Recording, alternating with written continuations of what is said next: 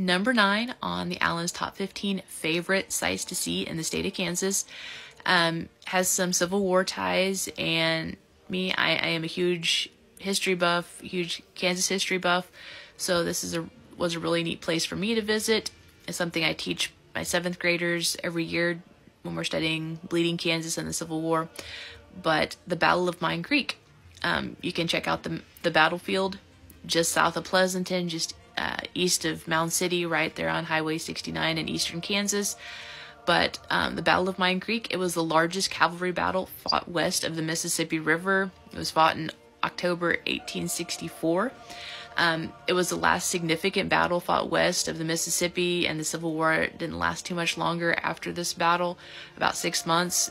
It was a Union victory, which was amazing, awesome.